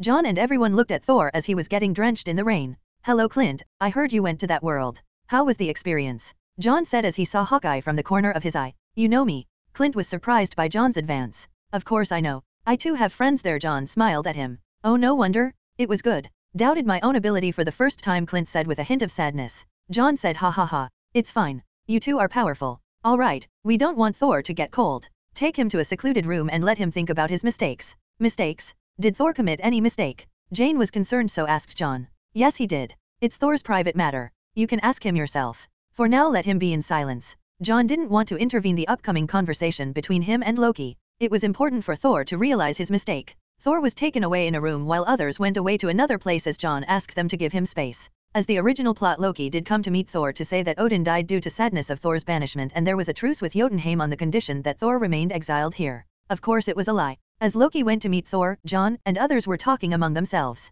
Eric and Jane asked questions from Diana about gods. Darcy had already told her story to the two scientists, so they were very interested about Diana too. John noticed that Diana flinched for a second. Is he here? John asked Diana. Yes he is here. 70 being worthy. Huh? What are you both talking about? Who is here? Jane asked as she heard this conversation. Nothing, just talking about a friend. John replied, trying to deflect the topic. Is there another person from another universe? Coulson, who too heard their conversation, asked. No, just a person of interest. John denied it. You will see him when the time is right. Coulson didn't force to know more as it would be useless. So Coulson ordered the agents to be on the lookout for a suspecting individual. John and others stayed in their place as Jane and Eric continued to ask more information. Darcy was more interested in John. Her enthusiasm was too overwhelming even for John, but he was polite as in future she has a role during the event of WandaVision. After few minutes of talking with them, John said, let's go to meet him. He might have calmed down now, John said at the end. They went to the room where Thor was staying put while Diana and John went to check Mjolnir to see if Loki was trying to pick up the hammer.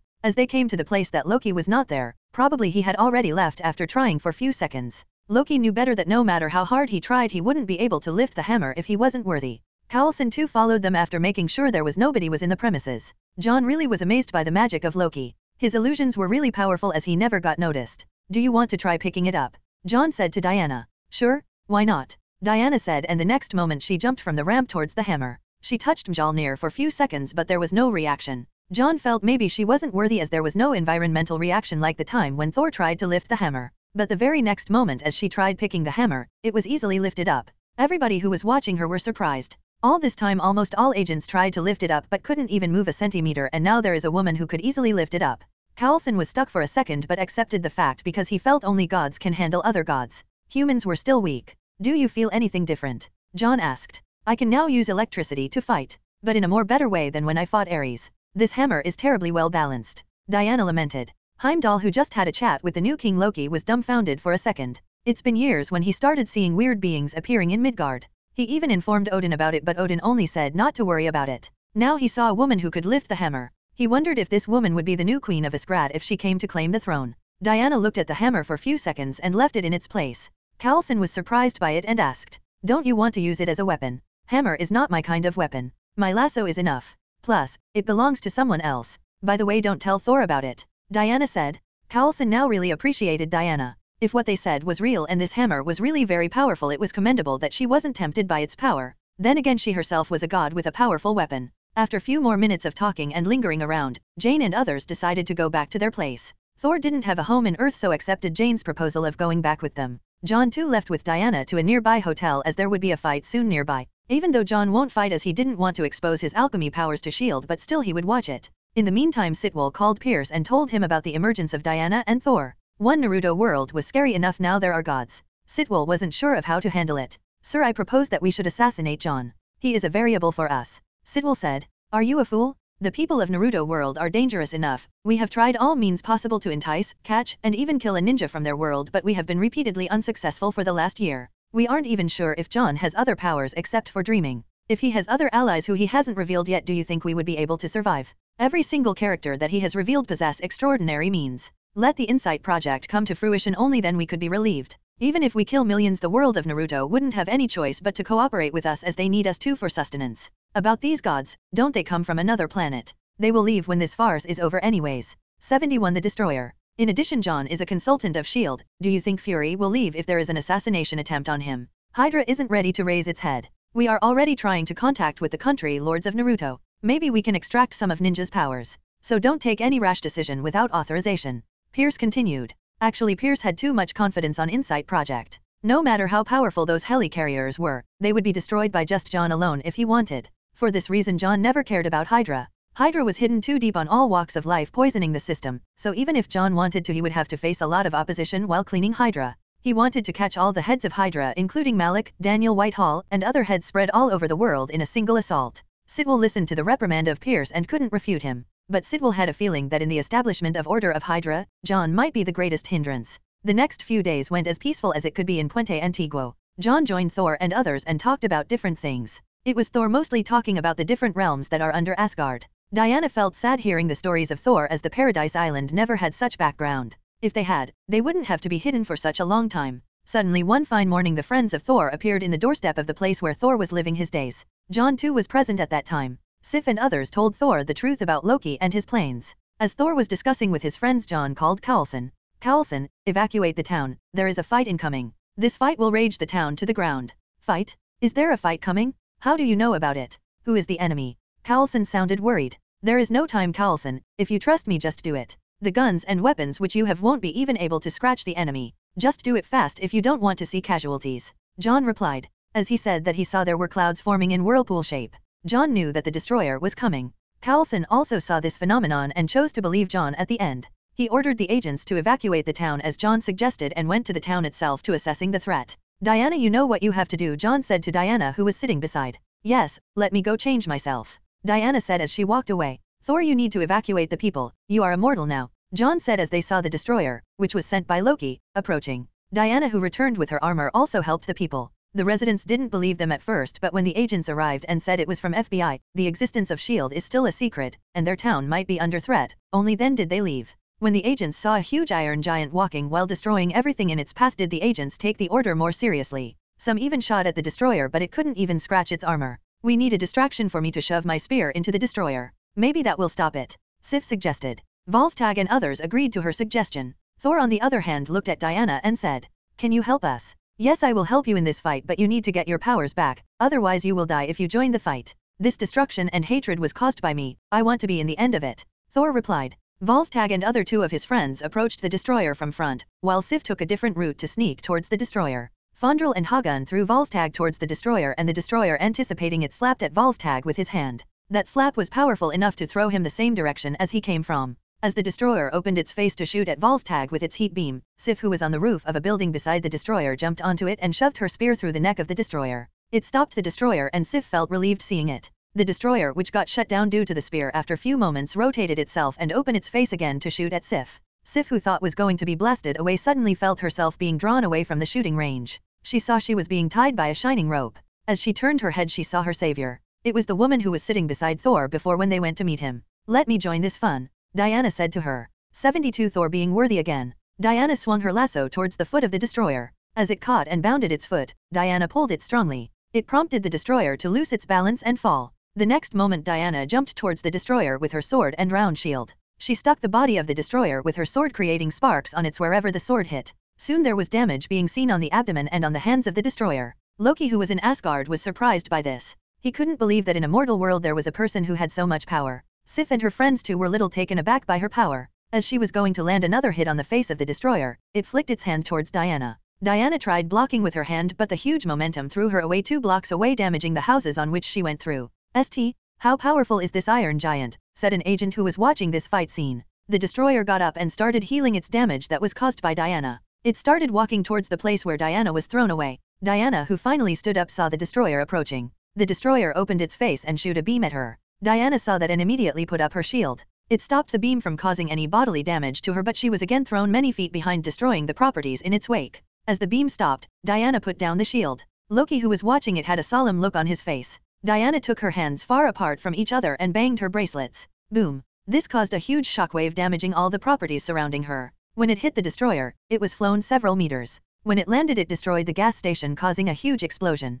Everybody cheered when they saw it. But Diana still had a solemn look on her face as she felt it wasn't enough to stop the destroyer. Sure enough, after the fires receded a bit, people saw the destroyer coming out of the fire. Odin really outdid himself when he made the destroyer, didn't he? Sif said while looking at the destroyer, who was healing its damage. Everybody felt desperate, as even such a powerful blow of Diana couldn't do any damage to the destroyer. Thor, who was watching this, finally couldn't stand still. He started walking towards the destroyer. Diana, who saw this, didn't stop Thor, as she knew this was a rivalry between 2 brothers. Thor stopped near the destroyer and said, "Brother, whatever I have done to wrong you, whatever I have done to lead you to do this, I am truly sorry. Hurting these people will get you nothing, take me instead." The destroyer opened its face again to shoot a beam, but stopped finally. It turned around as if to walk away, but it did that. The destroyer hit with its backhand Thor heavily. Thor was thrown away by this huge impact. Jane rushed towards Thor and held him in his arms. "It's over. Everybody is safe," Thor said as if it was his last breath. No, it's not over," Jane said in panic as she felt Thor might die soon. Thor finally became unconscious after seeing the destroyer didn't continue the assault. Mjolnir, which was miles away, suddenly started shaking. The shaking intensified as it lifted up by itself. The next moment it flew fast towards Thor. Diana, who saw it from afar, ran towards Jane and lifted her up to keep her away from the force of the coming Mjolnir. The hammer flew to the hand of Thor, who was woken up by it. Soon an armor was woven on his body. Lightning flashed and came out Thor, who looked the same as he did before he was exiled. All the wounds had healed. The destroyer, who saw this, was ready to shoot a beam at Thor, but was instantly knocked out by the flying Mjolnir. "Want to finish what you started?" Thor said to Diana. "Gladly," Diana replied. "You attack from ground, I will bring him up in the air. And then we blow him up." "Sure," Diana replied. Thor flew high up in the air and started rotating the hammer. It created a whirlpool almost instantly. The whirlpool covered the destroyer. As the whirlpool started rotating fast, everything nearby got sucked into it. The destroyer tried shooting beams at Thor, but it was blocked off by Mjolnir. The winds created by the whirlpool was fast enough to lift the destroyer up.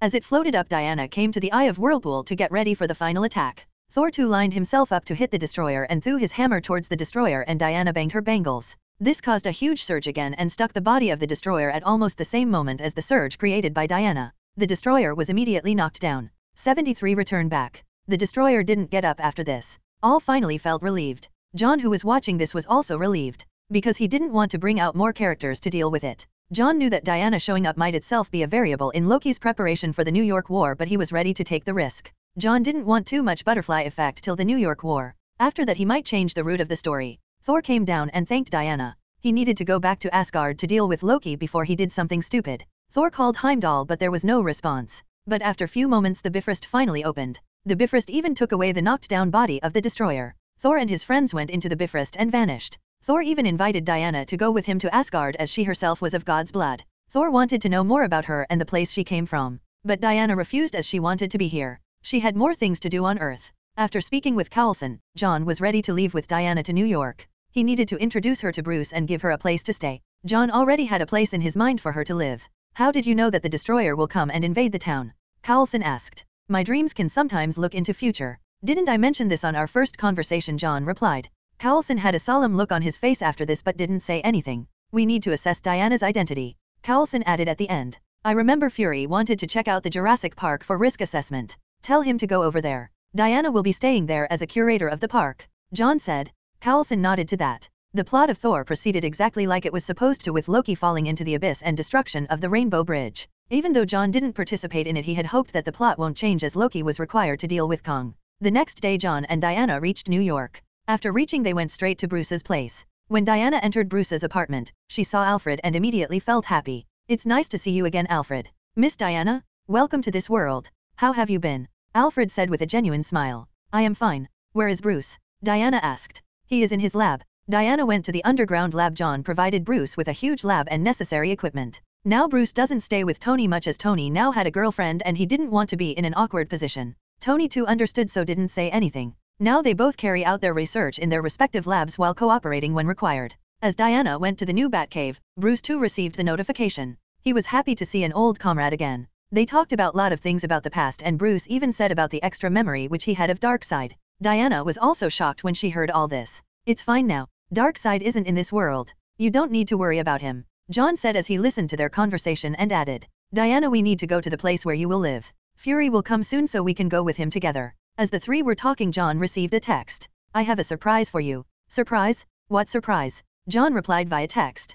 Guess where I am, came the question. New York. John texted as his eyes went big with expectation. Yes, I am about to check out. Want to pick me up? Emma messaged him. We'll be there in a few minutes, John texted and hurriedly left. John sat on the car and said, B, take me to the airport as fast as possible. B drove to the airport quite fast without breaking the speed limit. As John went out of his car, he saw Emma standing while hiding her face wearing a mask as she didn't want to be recognized by people. John came near her and said, that was quite a surprise. The shooting ended day before yesterday. So after packing myself I took the flight. You promised me you will take me to Jurassic Park when I come to New York. So now I am here. You came to New York so that you can visit Jurassic Park and not me? I am hurt, John said with mock sadness. Ha, twisting my words. Of course I missed you, Emma said as she kissed him. John responded to her kiss. Let's go before people recognize us, John said and took her hand and led to the car. Let's go back to my home. I will introduce you to my father and Val.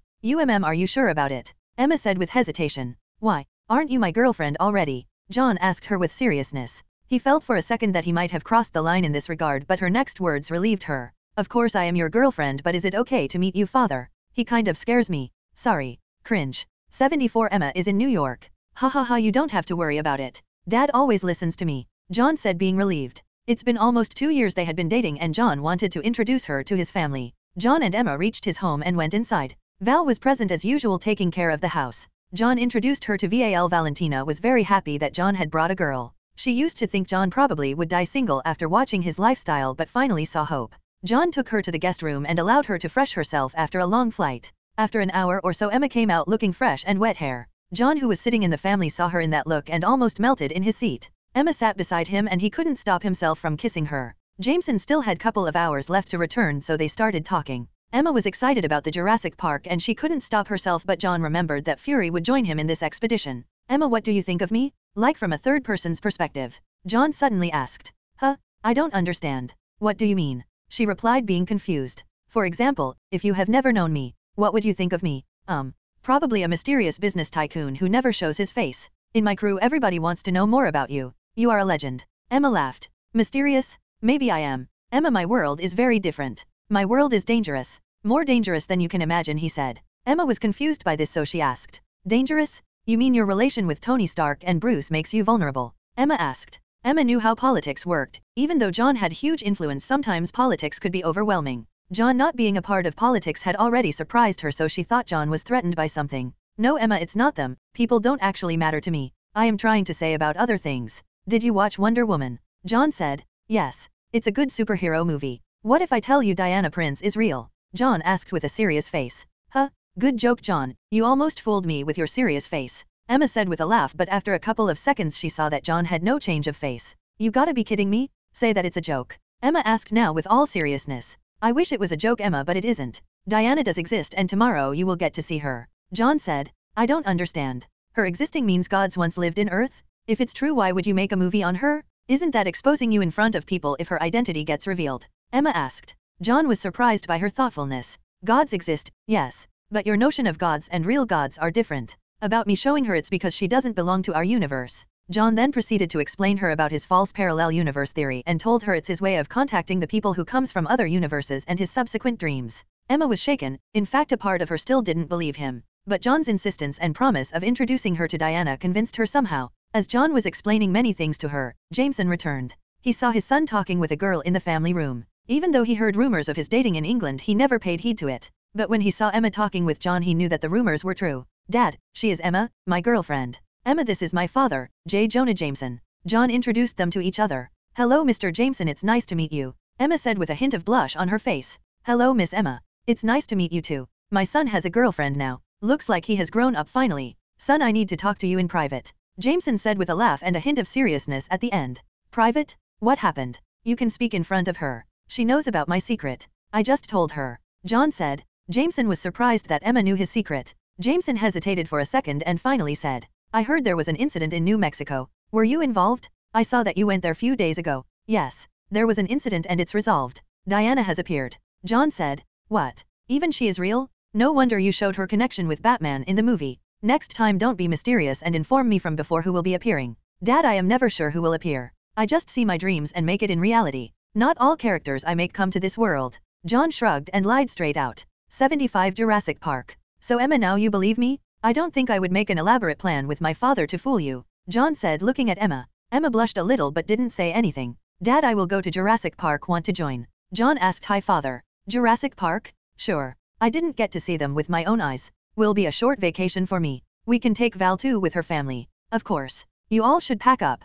Oh yes, the director of S.H.I.E.L.D. might join too, John added. S.H.I.E.L.D.? Okay, Jameson said as he knew John being a consultant of S.H.I.E.L.D. What is S.H.I.E.L.D.? Emma, who was listening to the conversation, asked. S.H.I.E.L.D. is a secret organization which is responsible for handling any weird situations or people, like Diana and others. John explained. After talking for an hour or so, John and others went to rest. John even introduced her to the cube and helped her transform her mobile. They both named it Bicorn after a creature from Harry Potter books. Emma was really happy as now she had a pet that could accompany her. The next day everybody got ready. The children of Val were thrilled to see Emma as they too were fans of Harry Potter and started pestering about Harry Potter. In the end, Val somehow curbed their enthusiasm. As they reached the private hangar, they saw two black SUVs waiting for them in the hangar. Fury was standing in front of some agents and a woman standing right beside him. Morning Fury, you must be Maria Hill. Nice to meet you, John said, surprising both Hill and Fury. You really do know a lot of S.H.I.E.L.D. Fury murmured. Hill was taken aback but she was briefed about John before coming with Fury, so she smiled politely and said, Hello Mr. John, first time meeting I presume. And this must be the famous Miss Emma Watson. You have already heard my name and he is the director of S.H.I.E.L.D. Hill said, trying to gain the same momentum as John. Seems like you have done your homework. My private life is a joke. John lamented. Please Mr. John, you are a consultant of S.H.I.E.L.D. If anything happens to you, not only S.H.I.E.L.D. but the world will delve into chaos. Fury said, this time justifying his invasion on the privacy of John. John shrugged but didn't say anything. John knew he should let him being monitored as he didn't want to raise eyebrows of Hydra yet. At least not before the shielding technology is made. He gritted his teeth and accepted it. The next moment two luxury cars came roaring by and stopped in front of them. From the first car Tony, Pepper, and Happy stepped out, and from the next car Bruce, Diana, and Alfred came out. You are late, Tony, John said. I am Stark. Do you think I care? Oh, who is this woman? Your girlfriend. Never expected you to have a girlfriend, Tony said as he saw John holding a woman's hand. Bruce, you have a girlfriend too, Tony said after noticing a woman with Bruce. She is Diana, Princess of Amazon, Bruce said before Tony could say something inappropriate. Tony shuddered after hearing this. Emma too, who was listening, trembled a bit. For normal people the notion of gods were still a huge moat to cross. You are really a demigod, Tony said after coming back to normal in couple of seconds and seemed unfazed again. Gods are just an exaggeration. I am not invincible. Diana shook her head and said. Hello Miss Diana, I am Nick Fury, Director S.H.I.E.L.D. John might have already introduced us. I hope we can have a healthy cooperation in the future, Fury said while approaching Diana. They both shook hands. I heard Bruce is a consultant of S.H.I.E.L.D. I can occupy the same position but I don't like to be disturbed, Diana said. That's for sure. After a normal assessment you are free to do whatever you want, Fury said. Fury, I will appoint her as the curator of Jurassic Park. She is knowledgeable enough to handle the park. Tony, is that fine? John said. Sure. A demigod responsible for the park will be perfect. Even though the dinosaurs can never cause any problems for us, but she being on the top is an added security. Saying that, they all boarded into the private plane. Emma was looking at Diana and others all the way as she was the only normal person here. She had never even seen Tony up close, forget about a demigod. She was little overwhelmed. What happened? Are you okay? John asked as he felt she was little off. Your world is completely different. I thought money is all there it is for you. But money is just a small aspect of yours. I am just a normal girl. Do I fit here? Emma said with melancholy. Emma, we have all started somewhere. Tony too was just a rich arms dealer. Don't worry, being with me you two will get used to this world. You can't imagine what a normal person is capable of if that person is determined enough, John said as they sat on their seat in the plane.